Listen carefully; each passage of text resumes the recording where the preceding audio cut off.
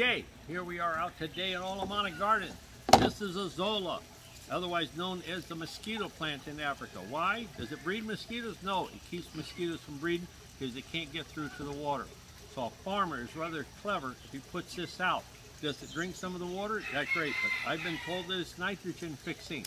Okay, so it's also very, very heavy in protein. So it's a fodder plant. A fodder plant being described as any plant that you eat and it becomes food fodder. What do? We come out here in the morning, we take 1/2 of this, put it in the middle, and I draw it to the side like this, right? So if I have a nice board like 4 foot tall, 4 foot long, I can do like this. I take my net, then I come here like this, and one scoop, I've got 1/2 of my pond. Now the beautiful thing about this is, I like to have a 5-gallon bucket handy, right handy. When I pull this up, I've got 2.5 gallons of azolla here now, and I put it in my bucket.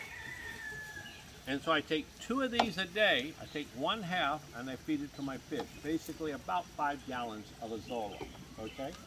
And the beauty of this is, this will now spread out. I don't have to do anything, I'm just gonna do it for fun here this morning. It spreads out, and what does that do for me?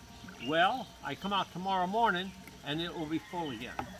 So I can take out 1/2 every day, or every other day. I can take out 1/2 and it'll be full the next day. Take out 1/2, full the next day. Would you like to have our Olomana Gardens ATM card? Okay? Spend 1/2, next morning you wake up and your account's full again. So that's what it does for me, okay? And so this is super heavy, so we feed this to the chickens and ducks. Because we feed it to the chicken and ducks, we keep screens. We just removed these screens because we're going to do a harvest and we're going to clean all the tanks out. So it's an annual thing that we do. So we're going to do it, but normally you would just come out, lift 1/2 the tank, harvest 1/2, close the lid, walk away. It's that easy. The fact is, Liz normally doesn't even use a net. She just pulls it, scoops it with a hand and throws it in there. Pretty straightforward, right? We'll try that. So Vanessa, you're going to do it manually, no net. All you have is a stick, right? So you just come over here, pull it here like that, scoop it up, just take your hand, there you go. Pretty low-tech solution, isn't it? Okay? Kind of makes not bothering with the net worth it, right? Right? Why bother?